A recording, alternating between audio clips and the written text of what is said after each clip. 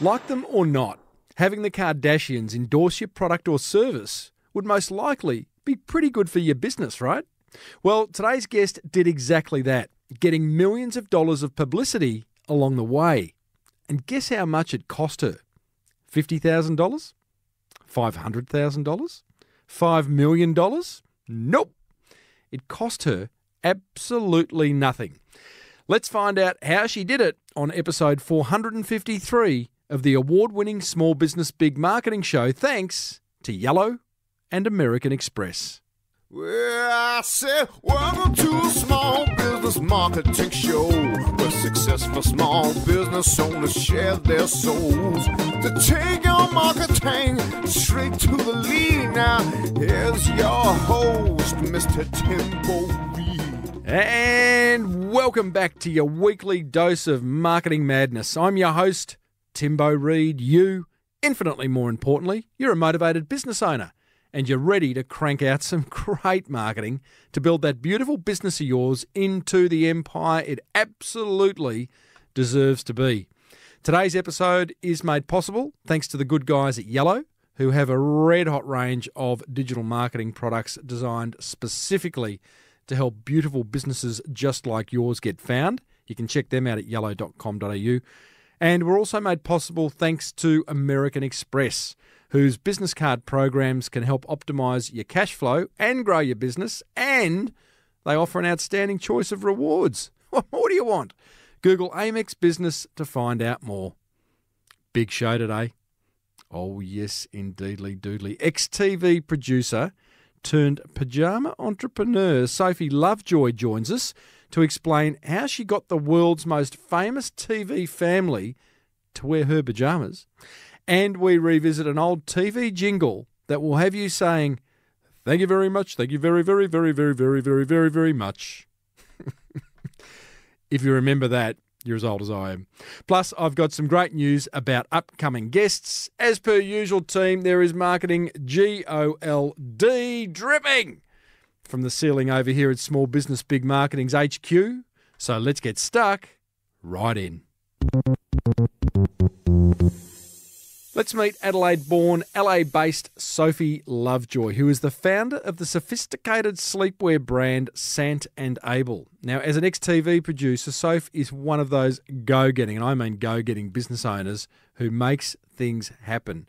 Her biggest marketing claim to fame is she arranged to have every single Kardashian wear her pajamas multiple times on their hit TV show, on their socials, apps, and blogs. And the exposure Sophie got is worth millions. And guess what? She didn't pay a cent. So if you don't like the Kardashians, that's okay. This is an episode in which you will learn how to get your product or service on the Kardashians, but it's about how to get serious celebrity endorsement, really, for your beautiful product or your beautiful service. So open your mind as you listen and don't be sitting there going, I don't want the Kardashians involved in my product. It's a nonsense show. Whatever. Put that aside. Now, as a naughty young schoolgirl, one of the things that Sophie did was teach her friends rude songs in the playground. So what better place to start than to ask Sophie which was her favourite little ditty? Oh my goodness. Well, it's actually, this is amazing that you brought this up. Very timely, in fact, because my very first day in year two, I got on top of the school fort with a good friend of mine, and we had the entire prep school watching us, and we decided to do a very rude rendition of We Will Rock You, taught by our older brothers. So obviously when Bohemian Rhapsody came out in November last year, we were instant fans of it, having done our own performance when we were 7 years old. Dare I ask, and, you know, I can put any rating on this show I like, so, you know, we're free here, Soph. Dare I ask for a couple of lines from your version of We Will Rock You?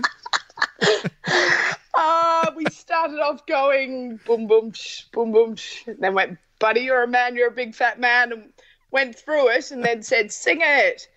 We both started singing, we will rock you, you, stick it right up you. Oh, no, I knew that would happen. I'm sorry, iTunes. Hey, now, let's talk about much less serious stuff, Miss Lovejoy. You were a TV producer, right, before you got into this whole pyjama business. Absolutely, I was. And I was actually, I did a stint working for 2020, which is part of the American broadcast, over in New York. And it was the most fantastic job working with the likes of Barbara Walters and Diane Sawyer. Wow. And it kept me on my toes, and it was very, very exciting. But when the global financial crisis happened, Disney, who owns ABC, they got rid of all foreigners unless they were at an executive level. So I had to come back to Australia. And I worked in television back there, had a number of production jobs and was working for Channel 9, but I started to get itchy feet. Uh-huh. And then comes the small business idea. Before we talk about that, in fact, my next interview is with a fellow who just last week organised Elton John's Oscar after party. And we're going to be talking about managing difficult clients. I imagine someone like Barbara Walters, and you've worked with the Kardashians now, or at least their showrunner and producer. What's your view on working with difficult clients in your business? It was funny because Barbara is obviously regarded as a female pioneer in journalism, really. And I think by the time I was there in 2006, 2007, I actually didn't find her as inspiring as I would have hoped. Right.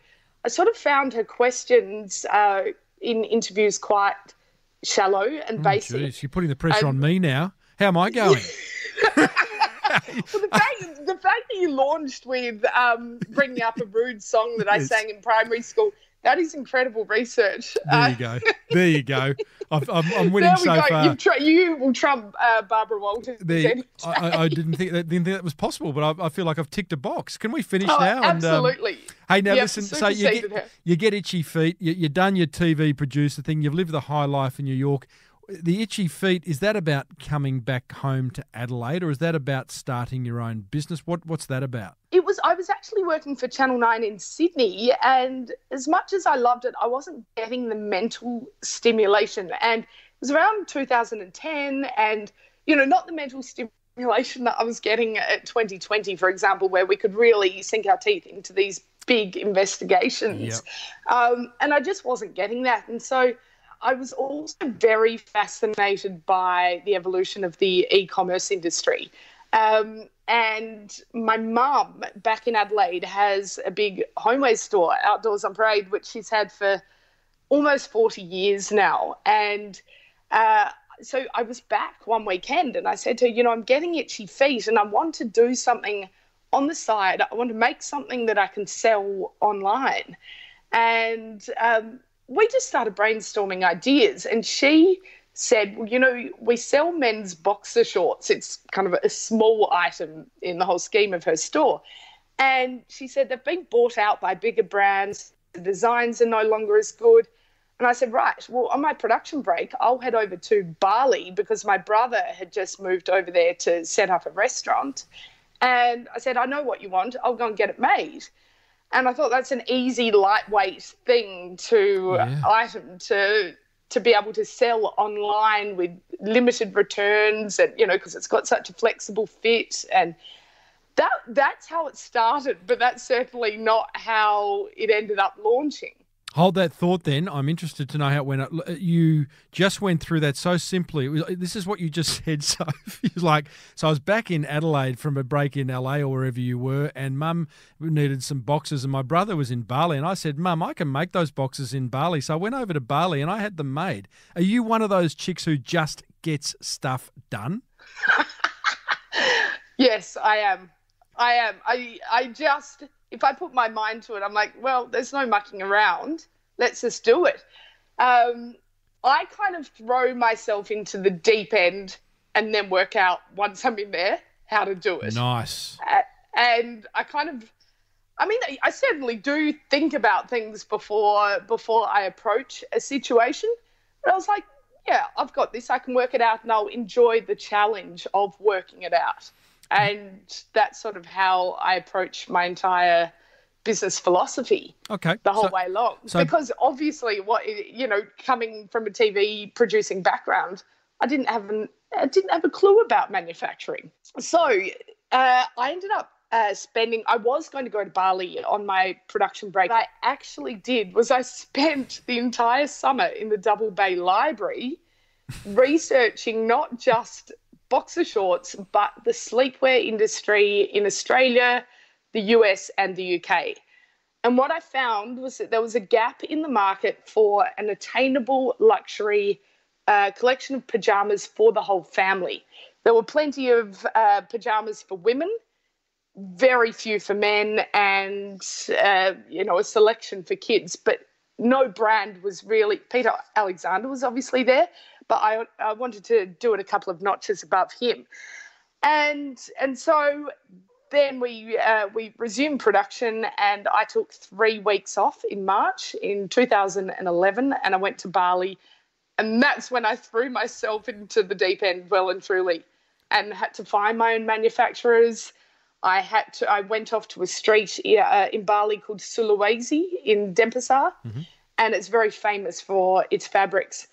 And there I was just walking up and down this street, bargaining with all of these fabric sellers and saying, now, is this 100% cotton? And they'd say, yes, yes. So I'd take a swatch and I'd burn it, and sure enough, it was polyester. And, I guess learning the ropes and learning that I was going to have the wool pulled over my eyes very quickly because they could tell that I was a novice. And, I had to become street smart very, very quickly. Did you at this point have some financial backing? Did you have a bit of a runway? Hate that word, bit of a wanky word, but you know what I mean. Did you have some space to kind of bring this to life without having to worry about where your next dollar was coming from? A little bit, because I was still working at Channel 9 almost up until I moved to Los Angeles. So I had that part. When I was 13, I got a job at McDonald's because I wanted to buy Telstra shares. And so then I did build up a bit of a share portfolio, which over the time of running this business, I have sold. But it has just been the most invaluable thing to have on my side when I've needed a few extra dollars here and there. So you've found your fabric, you've got your first design collection, you've had it manufactured in Bali, and what have you done? Gone and retailed it in Mum's Outdoors on Parade store? That's correct. So I was only ever going to launch it online and on my website, and also on at Mum's store. And I ended up speaking of marketing, I basically took photos of my friends wearing them. This is, the early days of Facebook. I'd tag my friends, and the next thing, it would appear in all of the news feeds and so on. And then I had 18 stores wanting to carry it within 3 months of launching. Because they saw you on Facebook? Because they saw it on Facebook, but not specifically through me. It was because I got so many of my friends involved as my models.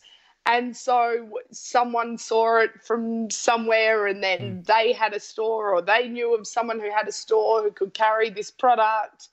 And it snowballed like crazy beyond what I had ever anticipated. And so then I found myself going off to the Willoughby post office at lunchtime when I was working at Channel 9 out at TCN.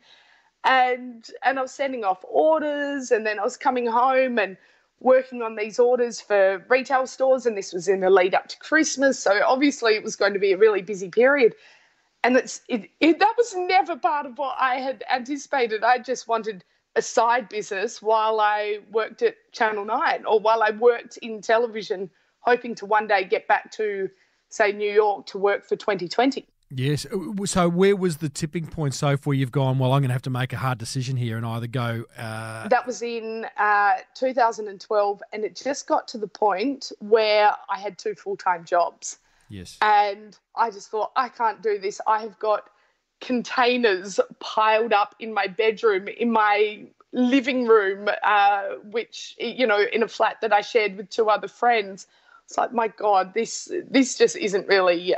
This life isn't sustainable. Yeah. How were you mentally at this stage? Were you excited? Were you on the verge of a breakdown? Were you? How were you feeling?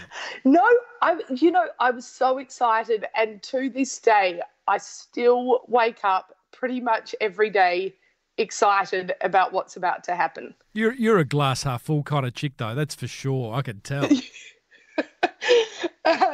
It's, you know, obviously I have challenging days, but I still get excited because there's going to be something new that happens every day. And, you know, that's the whole reason why I started it, because I wasn't being challenged in my other job. Tell me about your most challenging day. Oh, my most challenging day, you know, it's probably dealing with the manufacturers. Because there's always going to be a bit of a breakdown in communication. And I started out manufacturing in Bali, number one, because my brother lived there, so it was great to have him on the ground. And also they have smaller quantities, smaller minimums to start out with. And now I do a lot in China, a little bit in Bali, and a little bit in LA. But there's always going to be a breakdown in communication. Things will come back that you don't quite, you know, there'll be things missing or things where they just haven't followed the instructions. That pink flamingo set came back luminous green and it was like, it's not going to work. Oh my goodness, yeah. I mean, there are times when I remember I had a print that I sent out. This was in Bali, and I'd had strike-offs printed. So that's, you know, the fabric that you send them the Pantone colours along with your print, along with the artwork. They do a strike-off on a swatch of fabric. And so that was all good to go. And then I gave them the green light, and then they printed it for the bulk, and it was red. And I mean, you know, I ended up selling it, but there were certainly arguments and, you know, no for doubt. sure on that side of it, it does become stressful. Interested to know, when you made the decision, it sounds like both businesses were rocking. You're nailing your work at Channel 9. Sant and Abel is taking off. Did you find, though, that when you left Channel 9, Sant and Abel went to a whole nother level because you were 100% focused on it? Yes, it did, but it was around that time because I ended up freelancing for Channel 9, so that a bit of money was coming in still. But it also gave me the flexibility to keep going back to Bali. You know, it's obviously so close to Australia, so I was able to go back and forth quite often and keep an eye on things. And it was at that point I thought, well, I'm technically running this business remotely every time I go to Bali. Surely I can do it from LA. And so then that was my next thing. I was like, well, I don't want to get too complacent here. I actually do want to be at the forefront of entrepreneurship in America on the West Coast. So it really wasn't too long. It was 2013, so 2 years after I launched it in Australia, that I packed up and moved everything over to Los Angeles. And by that point, I had a well-established warehouse in Australia, which was connected through EDI to my website. So any orders that would come through, and obviously it's still like this to this day, but any orders that would come through would just go straight through to the warehouse, so that when I left Australia, everything was as automated as it possibly could be. So if there wasn't a bloke in LA that you were kind of racing over to be with, was there? It was purely a business decision? No, I went solo, except that there were so many friends who all moved at the same time, predominantly from Melbourne. So just let me understand that. You've already got an American connection. You were comfortable being over there. The business is booming back in Australia, but you felt the need to go to LA because Why? It's the heart of entrepreneurship in America. So what? I did feel, and possibly this was from my time, I guess my exposure to the American market when I lived in New York.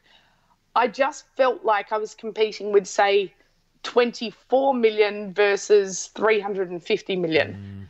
I'd say probably 90% of my expenses are in US dollars.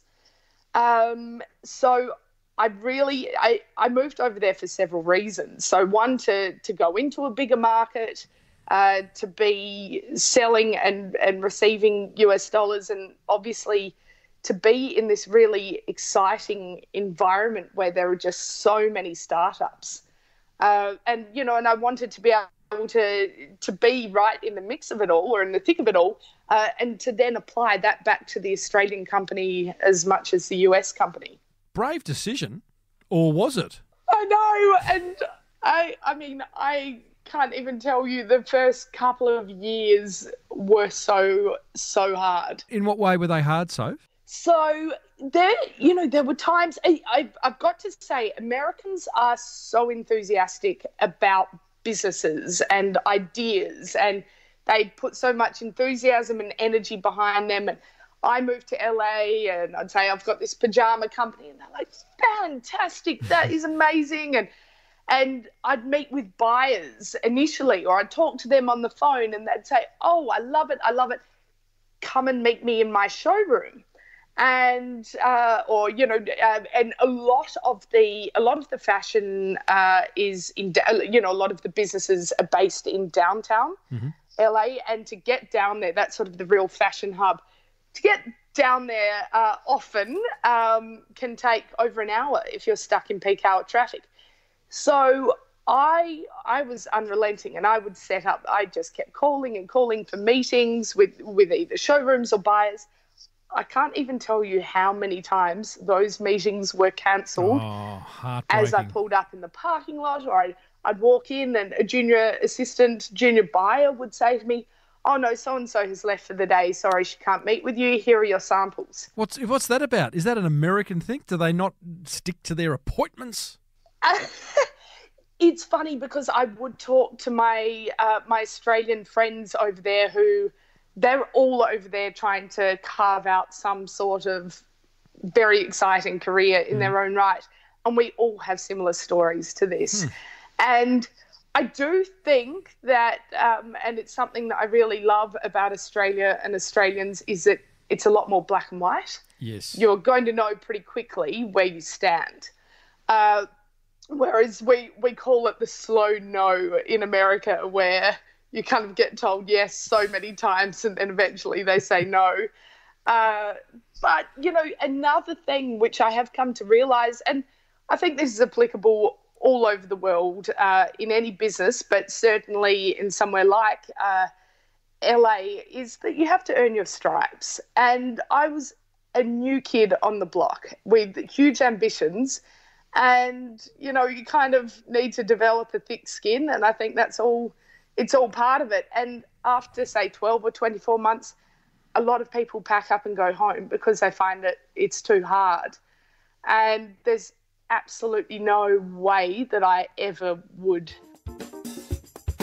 If you're struggling to get that beautiful business of yours found on the big black hole that is social media, then it would be a good idea to check out Yellow's social ads offer, a rather sophisticated way to build your social profile and connect with prospects who are looking for what it is you're selling. They use fancy stuff like retargeting and machine learning to optimise your social spend. Don't go asking what all that means. That'd kind of be like asking your mechanic what the flux capacitor does in your car. All you need to know is that Yellow's social ads deliver results, not just likes. And as much as we all love to be liked, it's results that pay the bills. Find out more at yellow.com.au. Hey, I'm guessing your business has many, many needs. Maybe you need extended cash flow to bring to life that genius marketing idea that you've been sitting on for way too long. Or maybe you you'd love a rewards points program that had you flying at the pointy end of the plane on the trip of a lifetime. Maybe you'd just like a business tool that made running that beautiful business of yours just that little bit easier. Well, here's what I'd do. After the show, check out American Express's range of business cards designed specifically to help small businesses like yours. Simply Google Amex Business to find out more. Now, back to the interview. Hey, we are chatting with LA-based Sophie Lovejoy, the founder of fancy PJ brand Sant and Abel. Soph, you had the Beverly Hills breakthrough, as I'm going to call it. You became a frequent visitor to the Beverly Hills Hotel. What was that all about? So it's funny, when I moved to LA, one of my strategies was to break into the hotel and resort industry over there, because I discovered that very few of them were selling pyjamas. And I thought, that to me, that's a no-brainer, to sell beautiful pyjamas at these beautiful properties. And surely a lot of them have got the budget to do so. And I made the Beverly Hills Hotel one of my top priorities. And actually, this is another example of just calling and hitting a brick wall. Then one day I was at an event in Sonoma up near the Napa Valley. And I ended up I was at a dinner, and there were a lot of people from the hotel and resort industry. And I happened to be sitting next to the spa director of the Beverly Hills Hotel. Oh, hello. At this welcome dinner. I mean, talk about timing. It was quite amazing. And she said to me, I actually, back in the office, I sit next to James, the retail director at the time. So if just at this point, are you keeping your cool, or are you just completely exploding, just trying to, everything's okay? I was very enthusiastic, but I was still keeping my cool a little bit. Yes. Because there were also other people, at this event who I also wanted to speak to. And I always do have the philosophy of trying to keep as many eggs in as many baskets as possible. Yes. Because you just kind of, one may drop off and you want to start to pursue another. So I certainly was very excited, but I did try and keep my cool a little bit. Yep. But she said, I'll talk to James when I get back. A couple of months passed, and I sent her a few follow-up emails. Then the next thing, out of the blue, I get an email from James saying, I'd love for you to come in and show your collection. Can you come in tomorrow morning? Yes. And I literally dropped everything and said, absolutely. So he picked up pieces from the core line, and I said to him, it would be really great to do a customized collection in the banana leaf print, in the Martinique print, which lines the corridors of the hotel. And he said that would be great, but I'm actually moving on. He was moved on to the food and beverage department. How often does that happen? You find a great contact and start to do business, and then they move on. That is so frustrating. Oh, it is so frustrating, and I am starting to find this with the department stores as well. Right. And there's a lot of movement within the company. But I guess at least you've still got that contact, particularly if they stay within the company. They're surely going to know a number of other people there. And this new girl came in who actually took over both the spa and the retail store, and she was all for this idea. And then she got a bunch of her other vendors on board to do the same thing and to make products in the Martinique print. Wow. So you've all of a sudden, you found your way into the Beverly Hills Hotel. Now you're being stocked with some of your product, plus you've got a dedicated bespoke design of their trademarked print. Mm-hmm. That must have gone nuts. It was pretty crazy. We had a launch party in the cabana down by the pool. It was a brunch, and we had a number of people, say from the Hollywood Reporter and Vogue and social media influencers, and we dressed them all up in the pajamas. The photos were unbelievable. The press that came out from it was unbelievable. But I think the real tipping point with this whole collaboration was what happened with the Kardashians. So that is the next step, is it? Is that how... Because did they approach you, or did you set some kind of wish list to say, who would I love to now wear this Martinique print on the global stage? The PR company that I was working, or that did all of the work for me, they said, if you were to offer this as an exclusive, who would get it? And I said the Kardashians, because I already knew the editor, Jen, the editor of their apps. And I think their apps have now closed down because they're all kind of moving into different directions with their businesses. But at the time, their apps were quite a big thing. And Jen was already a big fan of the pyjamas, and she had them for herself and her kids. And I said the Kardashians would be number one. And I didn't even really watch the show. I didn't even know all of their names, embarrassingly, at the time. But I said, I want them to have it. And they basically said to me, you're dreaming. And I said, no, go to Jen and offer it to her as an exclusive and see what she says. And so the next thing, I was walking along with a friend, and I get this email saying, Jen has pitched it to the girls and Courtney loves the idea and she would love to run it as an exclusive on her app. And she did. What does that mean? She wants to run it as an exclusive on her app. What does that mean? What does it look like? So I guess to be the very first person to cover the whole collection and the story behind it and so on, and, you know, with photos of her wearing them and at the hotel, and to be the first one to do it. I guess certainly the first blog to do it. And so Courtney puts her hand up, says she wants to cover it. What do you do then? You get this phone call. You clearly then dropped everything again. You're dropping things often, Soph. You know, it's like, all for good reason. Sure, yeah, I have to be on my toes. Everything is fairly spontaneous. I imagine that then requires some instant action on your behalf, because it's not like she wants to cover it in 4 weeks' time. It's probably 4 hours' time, is it, or something ridiculous? Fortunately, from that perspective, initially they only wanted photos, so that part was okay. And she ended up putting together this full story and only put a photo of herself and her kids sitting in the Polo Lounge, but they weren't wearing the collection, but they were basically just saying, we're fans of this collaboration. We grew up going to this hotel, and then they gave this full spiel about, or she gave a full spiel about Sant and Abel being from Sydney and moving to LA. I mean, it was amazing. But then that came out on a Wednesday.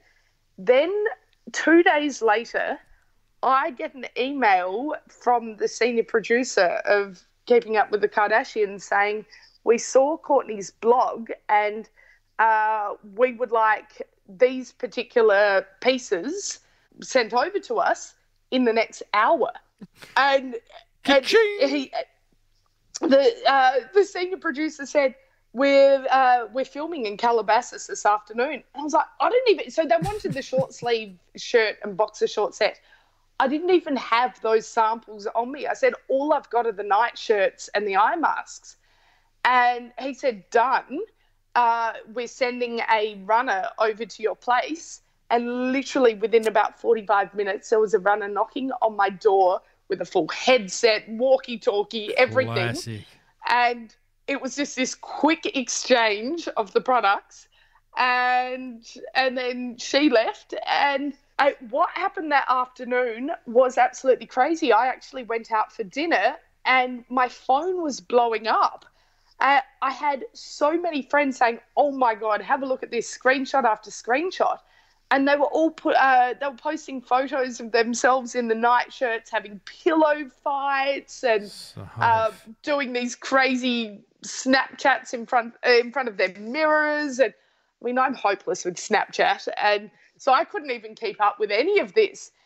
I was in complete shock that all of this had happened from about 11 a.m. that morning, and then it literally blew up. But then 6 weeks later, the episode went to air, and I thought, oh, well, it's only going to be just 30 seconds or something. It was about a 7-minute segment. Of the Kardashians wearing your product on the highest rating reality TV show in the world. I don't know. Could you put a dollar value to that? I don't even know. All I know is that people do spend over $1 million to get their products on their TV shows. So I literally didn't have to really pay a cent except for the cost of those samples. It was jaw-dropping, really. I could not believe it. What then happened to sales? Did your website crash? Did you sell out of everything? What happened? Now, this was, certainly every collaboration that I do, it's always a learning experience. But the Beverly Hills Hotel had it exclusively. So I couldn't sell it on my website. And my God, I wish I had have negotiated that, more thoroughly at the time. But I think I was just so excited and felt so fortunate to be in there that I didn't want to push it. And I think now if I had my time again doing something, well, I mean, I have, and I certainly have negotiated with other partnerships. But to do this exact one all over again, if I could turn back time, I would have renegotiated that, because unfortunately they did not have. They kind of ran it on more of a manual sales system and a manual stock take, and the nightshirts sold out almost immediately, but they weren't really keeping track of sales the way that I would have liked. So if I imagine, though, that there would have been a run-on effect back to your website where people are now, the brand is now, front and centre in terms of PJs. The traffic that I ended up getting back to my website was unbelievable, and I still have that because it was a limited edition collection. We still get inundated pretty much every single week from people asking for that specific collection.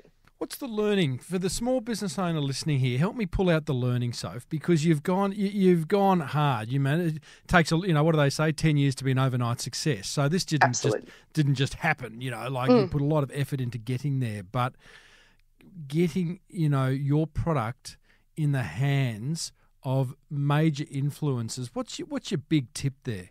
Oh gosh, I feel like I constantly learning about the way that I should approach this. I mean, it really took me I arrived in 2013.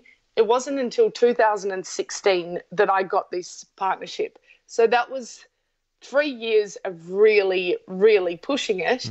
But then once I got it, I was like, I just had this gut feeling that it was going to be a great success. And so, like I was saying before, when my PR company said, who do you want to give this to as an exclusive, absolutely aim for the top, because the worst that they're ever going to say is no. And, I know that things are constantly evolving with social media influencers and their demands, and that they want X $1,000 for a post. I have never paid for a single post ever, and I don't intend to. Not at this point.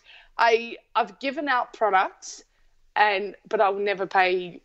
I just won't pay for a post. Do you think the world's moved on from that? I mean, that was a bit of a moment in time where social influencers were getting paid good money for posts. Are you guys now getting a bit smarter about that? Well, see, after the Beverly Hills Hotel collab, we were then approached by Chiara Ferragni. Are you familiar with her from Milan? Nope.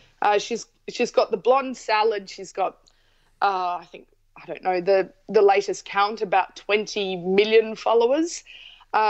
She used to stay at the Beverly Hills Hotel often, and her team contacted me about doing a collaboration for her website, which we did, and that was also a huge success. But I started to have a number of people under my belt, like the Kardashians and Chiara and a few others. And so then every time I got contacted about sending product, then these influencers would then say, well, here's my media kit. It's going to be $10,000 for one post. And I'd sort of laugh it off. I mean, that's not in my marketing budget whatsoever. I'm still a small company, and there's no guaranteed ROI with these things. So I would always turn around and I said, look, we're very happy to give you product to wear, so long as you tag us and you do this and that. But, you know, we've had the likes of the Kardashians and Kiara doing it for free. And, you know, they're much, much, much bigger influencers. What a great thing to be able to say. Oh, thanks for the opportunity. But look, we've had the Kardashians wear our stuff, and we're doing okay. So, you know, if you want to be part of it, absolutely, we'll send you some pajamas, but we're just not going to pay for the post. Did you ever meet any of the Kardashians? No, I never have, but I talk to Courtney's manager quite often. Did you send them something? What do you send the Kardashians by way of thank you? In fact, coming in to the studio today, I just heard on the news Kylie Jenner is the youngest billionaire ever. Billionaire. 21, and she is now a billionaire. It blows my mind. Good on her. Did you send a thank you card or a bunch of flowers? Yes, I did. But now every Christmas I send them some pajamas. I did a partnership with a big Los Angeles artist last year, which launched in October. And Courtney's the one who seems to really support Sant and Abel in a big way. So I sent her a big package for her family. And she put it on her app again as her favourite picks for Christmas. Beautiful. And then there are posts that pop up every now and then of her kids wearing the Christmas sets. That's what we want. Hey, a couple of quick questions before we wrap up, Soph. I meant to ask you the name Sant and Abel. Do you know, it means absolutely nothing. I wanted a name that would become entirely synonymous with my pajamas. I was initially going to call it Sable and Ant, named after the sable antelope in Africa, the most handsome antelope in Africa. And bizarrely, my cousin, who's an IP lawyer, did all of the work, and he said, in the apparel category, there are two sables, and there's even a sable and argent. Right. You can't use it. I had all of these tags and labels and things made up that said S&A. I was like, well, and that's particularly when every single cent was precious to me. Yes. And I said, well, what am I meant to do? But as he was talking, he kept saying Sant and Abel by accident. This is that's it. Muddling the words up. It works. And it stuck. It means nothing, but it works. Tell me, are you likely to open a bricks and mortar store? Is it always going to be an online business and a wholesaling business? That is a very good question. It's something that I think about often, but I just have to have the right approach. I love the model that businesses like Warby Parker and Bonobos have, where they just have small stores, flagship but they have store. One item of everything, and then they get everything out to you within 2 days. Interesting. I think that's very clever. I think about it. It's not out of the question, but I think there are other things that I want to do before I'd consider that. And so, technology in PJs, are we likely to see anything? Sleep monitors, essential oils releasing throughout the night. What do we got? It's amazing. I know that Under Armour have been experimenting with it, and it would be great to incorporate something like the heart rate and, I guess everything that the Fitbit already does. I've got an idea for you, Soph. I was talking to my acupuncturist only this week. Now, I tend to sleep on my front, which is not good. You're not meant to sleep on your front. Don't know whether you knew that, but I do that a bit myself. Right, it's a no-no. And he is suggesting via his chiropractor, he got this idea from, you sew soft animals onto the front of your pajamas. Ooh. And it stops you from sleeping on your front. You're forced to sleep on your side or your back. So you can have that one for free. Thank you, yes, Tim. Thank you very much. I'll be sure to attribute you when it If you flies could call off the them the shelf. Timbos, I'd really appreciate that. And as long as they're... It's got such a good ring to it. Thank you. Sort of pink and fluffy I'm looking for. That's the style I'm sort of feeling. Hey, Soph, great story. Ripper story. Thank you so much. I've loved this. I know you thought, where can you go? You've been on the Kardashians. Well, you're on the Small Business Big Marketing Show. So love your work. If people want to buy some Sant and Abel, they can, whether they're in America or Australia. Sant and Abel, ABEL.com is where to go. Sophie Lovejoy, love your work. Thanks, Timbo. Well, there you go, team. Founder of fancy PJ brand Sant and Abel, Sophie Lovejoy. What a great lady. Inspiring, as many of my guests are. Hey, you'll find links and pics of Sophie's Kardashian win in the show notes over at smallbusinessbigmarketing.com/453. And by the way, Sophie has very, very kindly donated 15 $50 vouchers for me to give away throughout this year in the Monster Prize draw for you to get a new set of PJs. So be sure to enter the Monster Prize draw. You've heard me talk about it. I would love to hear from you. Be sure to hang around after my top 3 attention grabbers as we revisit a great old jingle from 1983. But first, thanks to Yellow and American Express, here's what grabbed my attention from our chat with Sophie. Attention grabber number 1. I love Soph's quote about jump in the deep end, then work it out. We've talked about this before. You know I'm not much of a planning kind of guy. I just kind of go for it, work it out afterwards. Seems to work. But it has worked for Sophie. It worked for so many of my past guests. And I have to say that, you know, taking the risk, jumping and then building the parachute on the way down seems to be a good strategy for some. Attention grabber number 2. I love how Sophie chose to move to LA to access a bigger market, a more exciting business environment, and earn some US dollars. A few greenbacks along the way. I love that. It kind of raises the question, where could you move your business to do those kinds of things? Or are you happy where you are? Attention grabber number 3. I love Sophie's enthusiasm towards networking, starting with her being a regular at the Beverly Hills Hilton. Probably a nice place to be a regular, but she really is enthusiastic about networking, about connecting with the right people, and she seems to do it very well. If you are a bit of a networker but it's not working for you, maybe, you know, make a slight pivot as to how you approach it. Less push, more pull, less tell, more tell, I should say, less sell, all that kind of stuff. But Sophie is a great networker. That's what grabbed my attention. Love to know what grabbed your attention, or maybe you just want to share the show around. I'd love you to sort of go onto the show notes and to share it on your Facebook or your Twitter or your Insta. smallbusinessbigmarketing.com/453 is where you would do that. Righto, team. We haven't had a jingle of the week for a while, and I do like this segment. It's one of those segments that's sort of catchy, like a good jingle should be. So let's hop back into the advertising time machine and venture back to 1983, when TV advertising campaigns ran into the millions of dollars and every second brand had a catchy jingle to sell its wares.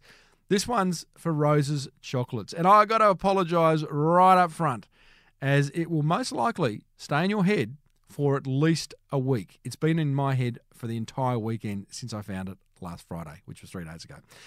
Unless you have some insanely effective meditation practice that enables you to avoid that kind of thing happening, I think it will kind of stay in your head. I apologise again. All right, here's the jingle. Thank you very much for the care, we're grateful. Thank you very much, thank you very, very, very much. Thank you very much for being so helpful. Thank you very much, very much. Say thank you with Cadbury Rose's Chocolates, whatever the occasion or for any reason at all. Lots of delicious centres covered in smooth Cadbury chocolate. Thank you very much for doing the dishes. Thank you very much, thank you very, very, very much. Thank you very much just for being my missus. Thank you very, very, very, very, very, very, very much. See, I told you. Thank you very, very, very, very much. It's going to be in your head for a very long time to come. Well, that almost wraps up episode 453 of the Small Business Big Marketing Show, sponsored by Yellow and American Express. Be sure to search Amex Business to find out how your business expenses can reward you, because they can. And check out yellow.com.au if you're keen for your business to get found in that big black hole called social media. Next week, we catch up with customer experience expert Amanda Stevens for a far-reaching chat and quite a fun chat on the state of small business marketing generally. And I'm very excited to say we've secured an interview with the fellow who brought tradies underwear to the men of Australia and the women of Australia as well. It's an incredible story. It's a household name within like a couple of years. We'll find out how he did it. Don't forget there's an entire back catalogue of interviews over at smallbusinessbigmarketing.com. If you love the Small Business Big Marketing Show, then let another business owner know about it by grabbing their phone and downloading it for them into their podcast app. Maybe you even need to give them a little bit of education around what is a podcast. Until next week, I'm Timbo Reid. You're not. Thanks for tuning in. May your marketing be the best marketing. Bye for now.